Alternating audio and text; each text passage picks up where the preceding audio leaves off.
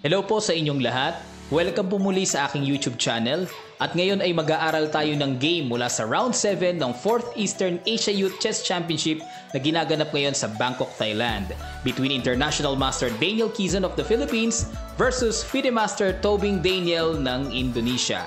Ayan, so aalamin po natin ngayon kung bakit nanalo si IM Daniel Quizon at kung ano pa yung mga lessons na makukuha natin sa game na ito. Hindi na po tayo magtatagal, tingnan na natin ang game. Alright, white si IM Daniel dito. He played E4, C5, Knight C3 na kung saan ay paborito niya. G6, so approaching hyper accelerated dragon. Knight GE2, so with the idea of opening with D4, so pwedeng matranspose sa open Sicilian. And then at the same time, pwede rin mag G3 as close Sicilian with Bishop G2.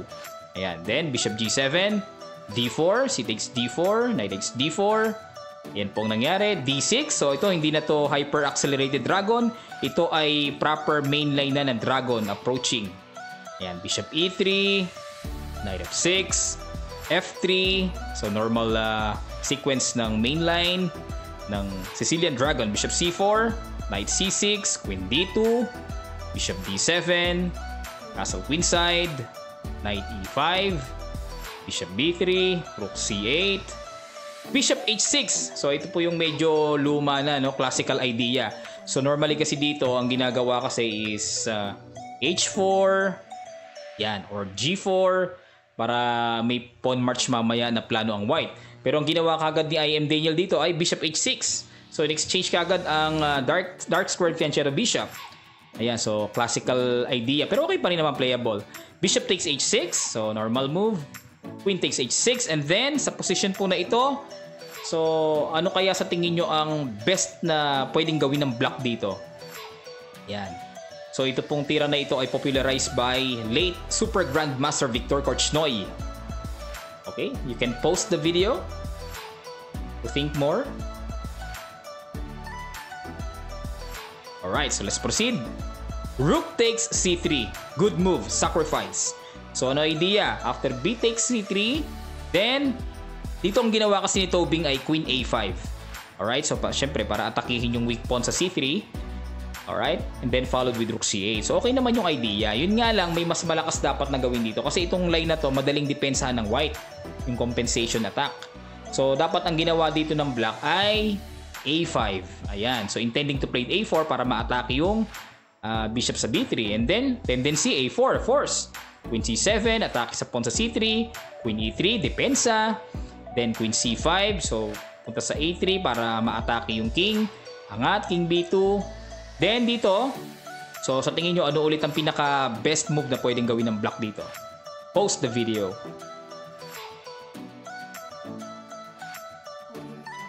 Okay, so dito, Bishop takes A4. Yan, so sacrifice doon, ang idea, nire-remove yung guard sa C4 square para may nice C4 check. Then syempre fork. May fork attack. Atake sa king and then sa queen sa E3. Alright, so after bishop takes A4 and then F4, atake sa knight. Obviously, knight C4 force. Bishop takes C4, queen takes C4. Then knight B3 para at least makover yung king dito. And then may knight D7. Ayan. So yan na yung medyo malalim na plano. Pwedeng mag-jump mamaya sa C5 or sa B6. Okay, so ano ba mangyayari? Halimbawa, after knight B3, kung capturing lang yung hanging pawn sa E4, may queen takes E4, knight takes E4, and then rook HE1, F5, depensa syempre, and then knight takes A5. Ayan, syempre, disadvantage na in material, ba't ka pa makikipag-simplify? Avoid mo yung simplification, then complicate the game. Ganun ang pinaka-simple idea palagi. Kasi disadvantage ka na sa material avoid simplification. Alright, so balik tayo. Okay, so obviously hindi rin naman pwedeng after knight B3 mag knight takes E4, may simpleng rook D4 lang. Fork. So lipad ang isang pyesa dyan. Okay, so balik na tayo. So after knight D7 and then rook D4, atake sa queen, then simpleng queen C6 lang. Ayan, so sinasacrifice yung pawn sa A5 trick, medyo may pagka-tricky. Ayan, then at the same time, tapos depensa rin sa bishop sa A4. And then dito, ang correct play ay rook A1. So, ano ba mangyayari kung iba ang gawin? Halimbawa, i-capture lang yung pawn sa A5, hindi naniniwala. Alright, then may queen B6 check. So, force. Otherwise, makakain to. So, knight B3, And then bishop takes b3, may ganito po kasi may e5. Ayan, atake sa rook sa d4. So nakapin. So kinakailangan niyang mag-react. F takes e5, d takes e5. So force rook d3 para may depensa yung queen syempre. And then may knight c5. Ayun, atake sa rook sa d3, may atake pa sa weak pawn sa b3. So yan po yung pinagkaiba. Alright, so after queen c6, so rook a1 lang, atake lang sa bishop sa a4. And then dito may knight b6. Depensa na sa bishop sa a4, mayroon pang knight c4 idea. So ito po yung way para makompensate talaga yung sacrifice na ginawa kanina. Okay, so queen d3 para depensa sa coming knight c4. And then after that, simple rook a8. Alright, so pag wala ng follow-up attack, so ano na, yun na yung time para dumipensa. Okay, pero hanggat merong possible attack, gawin ng gawin kasi yun yung pinakamabilis na dapat na magawa. Okay, so wag niyo pong sasayangin yung opportunity to attack or counterplay or counter-attack. Ayan, napaka-importante niyan. Alright, so let's go back to the game. Alright, so after queen a5, then nag-king b2. So yun po yung laman ng a5 kanina, pinakita ko lang. So after queen a5, balik tayo sa real game. Attack sa c3, then king b2, depensa. Rook c8, inatake ni Tobing. I am Daniel played queen d2, depensa syempre. Queen b6, so simple lang ang idea, fork. Then force, kailangan umiwas. Then a5. Ayan, so I am Daniel played rook b1. So ito yung pinaka-novelty na nangyari. Kasi since in this position, theory pa po yan. So ang ginawa dati is f4. Ayan, knight e g4, rook h e1, a4. Ayan, then bishop d5, e6. Syempre, counterplay. Ayan, the best defense to counter-attack. So atake sa queen, queen a7, bishop takes, b7. So ano mangyayari kung rook takes b7? Baka mahang lang yan eh. After rook takes b7, may mga ganun po. Ayan. So mahang lang yung kumbaga nakompormiso yung rook sa b7 since ang dumidepensa ay bishop. Kaso under attack yung bishop. Okay? So yan po yung mabigat. Mahahang lang siya, mabibitin. So dito after queen a7, so of course bishop takes b7, rook c7. Ayan, and then after that e5, syempre counter. Ayan, rook takes b7, pawn takes knight. Alright, so knight takes pawn, knight f3. So para ma-open, ma-atake yung pawn sa d6. Ayan, so and then at the same time, meron ding mga queen d4. Ayan, so para ma-force, ma-simplify since lamang ng pyesa, kailangan ng simplification. Then rook takes b1, rook takes b1. Then queen c7, depensa sa weak pawn sa d6. Alright, and then queen d4. Ayan, atake sa knight sa f6. Okay, so sa position na to, definitely lamang na ang white kasi quality up. Okay po, so balik tayo. Ito ay laro ni Kekov Alexander versus Yaznev Alexander. Grabe yung mga pangalan Petmalu. O yan, alright, so balik tayo sa rook b1. Pero much better yung f4 pa rin yung dating nangyari kasi mas malakas yung atake na nagawa, na na-create. Alright, but then sinunod pa rin ni I am Daniel yung sa abot ng kanyang knowledge. So nag-rook b1, novelty, and then after rook b1, syempre kailangan umiwas, queen c5, good move. So attacking the weak pawn again. Alright, so rook h e1.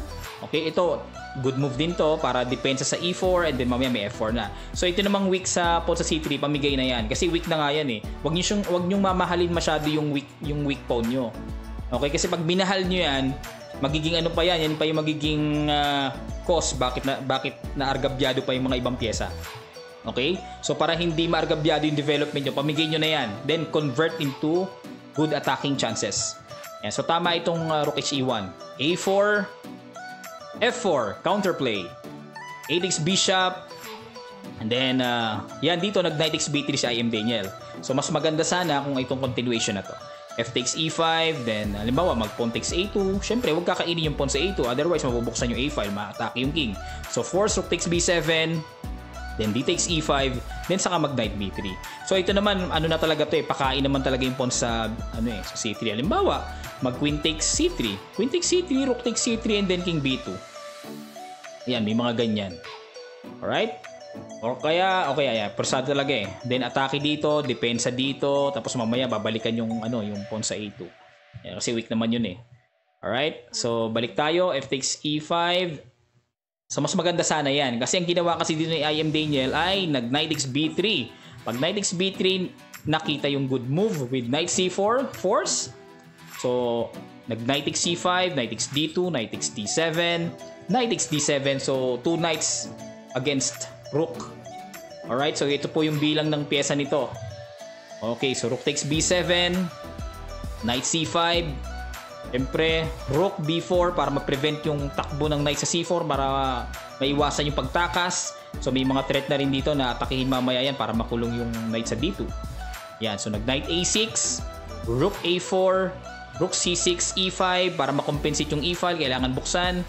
Then nag-knight c4, e takes d6, e takes d6, nag-rook e8 check, king g7, rook a8, syempre atake dun sa knight sa a6, knight c7 force.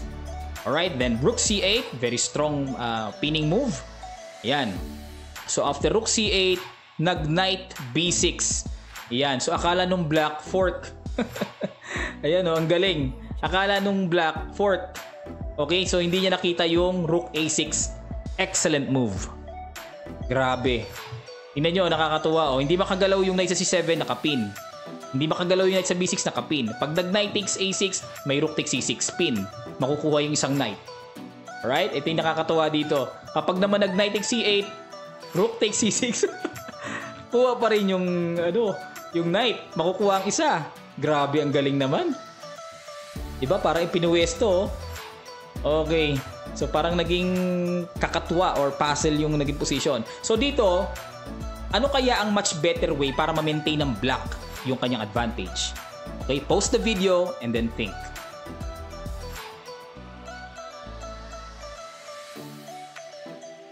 Alright, so dito para ma-maintain ang advantage, dapat ang ginawa ng black ay knight e3.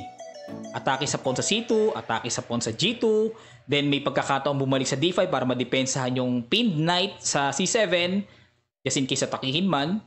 Ayan. So, yan po yung advantage. Halimbawa, mag-rook a7, edi force. Ayan lang, balik lang.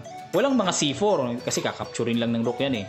So, naka-maintain yung knight sa c7, then later on, tulong na yung king.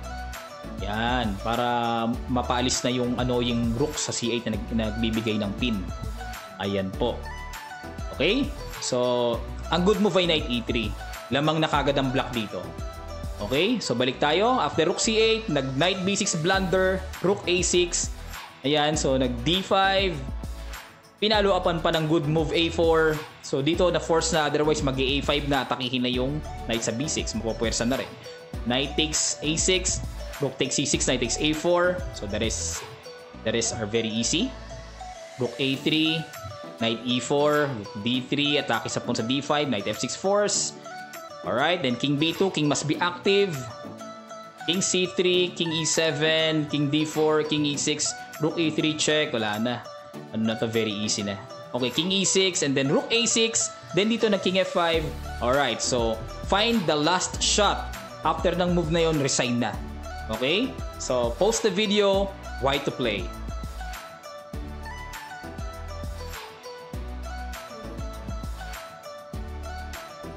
Okay, so dito ang ginawa ni Daniel ay nag-rook takes knight.